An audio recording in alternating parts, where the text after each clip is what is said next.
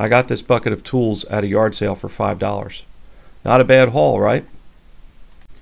The most interesting item in the bucket was this reversible saw. It looks like one side is for trimming branches and one side is for cutting lumber. The blade could stand to be a little straighter. You loosen this wing nut and pull the blade out to reverse it. Seems like a good way to cut up your hand. First I checked the temper of the blade by bending it in both directions. It seemed like one section was not springing back. It didn't look like the blade saw any heat, so it may not be the best quality steel or heat treat.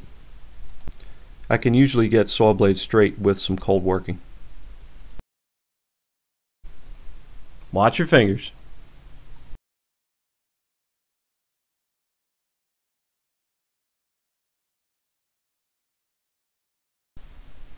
I managed to get it pretty straight. First I scraped off the worst rust with a razor blade. I used a wire wheel to clean the teeth. You can only do this in one direction. If you go the wrong way, the wire wheel tries to throw the blade. Ask me how I know. I sanded the saw blade down to 400 grit. Not too bad. I am not a pro at sharpening saw blades. There are plenty of good how-to videos out there, but I was able to get the blade sharper than it was.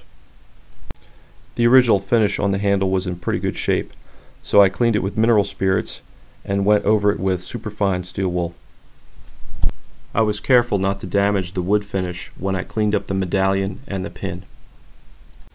I cleaned up the wing nut and screw and waxed the handle and blade. Here's the saw in action using the conventional crosscut blade.